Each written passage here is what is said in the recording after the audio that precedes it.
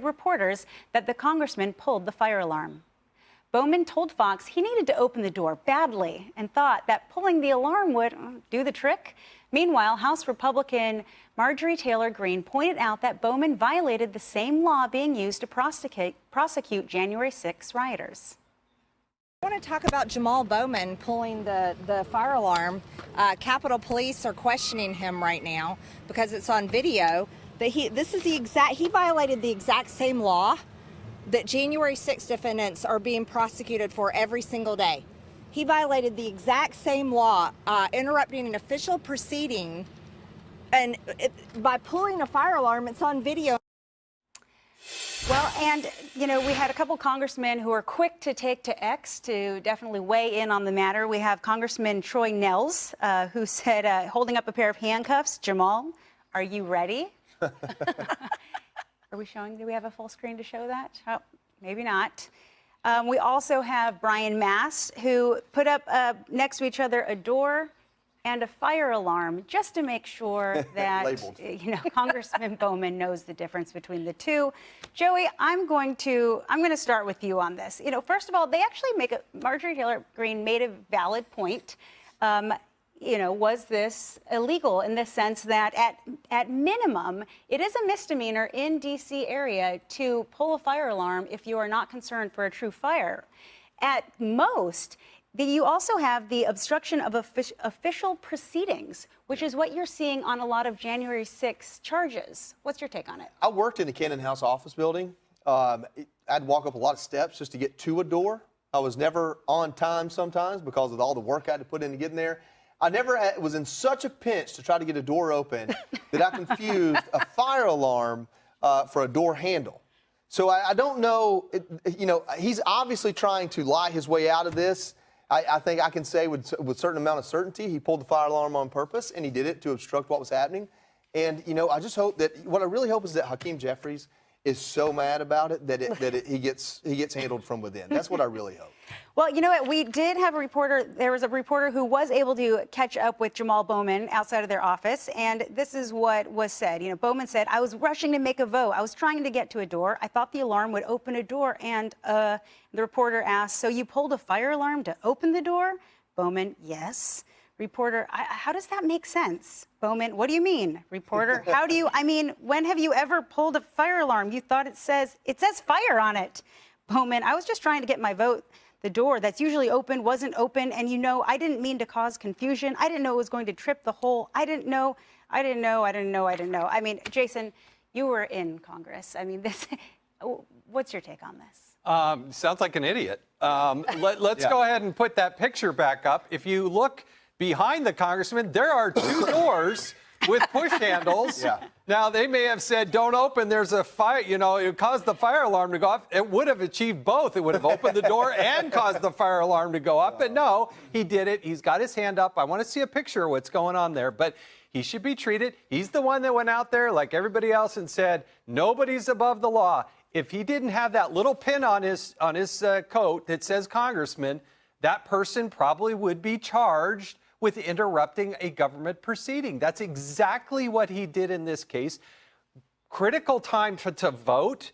We got hours till funding runs out on the whole government. The entire Cannon office building had to be evacuated. Police were called, fire departments called, and something's got to happen to it. It's got to be a consequence. And it came on the heels of the Democrats saying they wanted more time before the vote. So I don't know. I don't know about that story. But Kevin McCarthy himself, House Majority Leader, he's saying there should be an ethics investigation. I think ethics should look at this, but this is serious. This should not go without punishment. This is an embarrassment. You're elected to be a member of Congress. You pulled a fire alarm? In a minute of hours before the government being shut down, trying to dictate that government would shut down? What's going through a person's mind like that?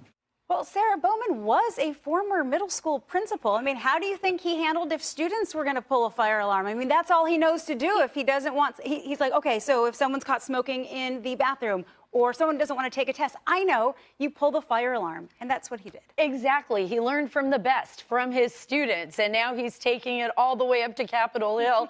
And actually, I have to say, there was a little sense of humor in this because the Democrats have been riding the high horse lately in all of this, saying, you know, oh, look at the Republicans, look at them, they're fighting in the back. You know, you got Matt Gaetz and the speaker behind the scenes, ready to throw blows. Everybody's upset, you know, on the Republican side. And now you've got the Democrats, right, who have to look at Jamal Bowman and just be like, oh, wow, you did this to us right now, right at the very end. So it's kind of a little bit humorous, and I like the way the speaker laid it out, like he pulled the fire alarm, just the way the speaker does that. You know, McCarthy is just so nonchalant about it. But this is definitely an eye-opener for the American people about what is going on. So anybody out there, any American who feels like, you know, we've put the best of the best in Congress, this is an example of what Nobody feels that way. I'm sorry. I mean, Jason's pretty amazing. Nobody Jason sits is around and feels amazing. that way, okay? I don't know where you got that from. That's right. But now we have evidence, pure evidence of this, right? Pure evidence of this. Jason, former member of Congress, what's your take on what McCarthy's saying? Do you think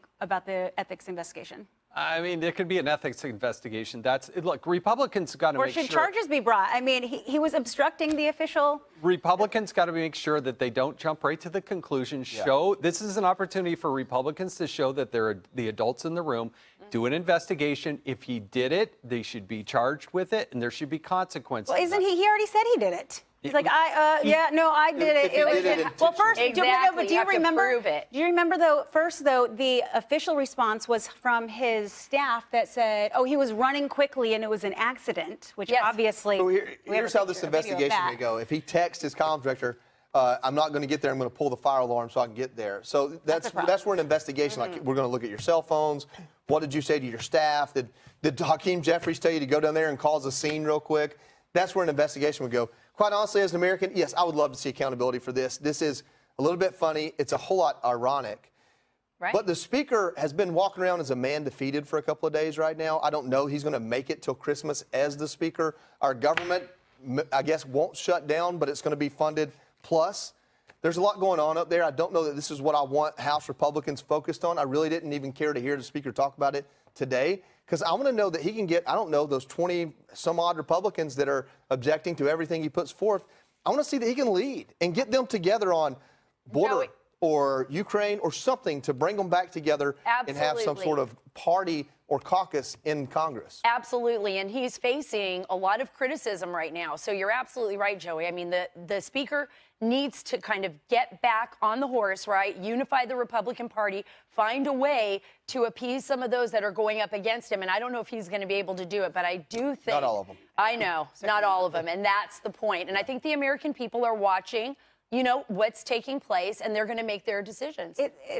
They are watching a complete embarrassing, chaotic disaster happening in Congress, in the Senate right now. It is embarrassing. Right. I do think if anybody's going to pull an alarm, let's go ahead and do it on the border. If we Yeah, get let's on do the it. southern border, let's do that. Such a great point. Hey, Sean Hannity here. Hey, click here to subscribe to Fox News YouTube page and catch our hottest interviews and most compelling analysis. You will not get it anywhere else.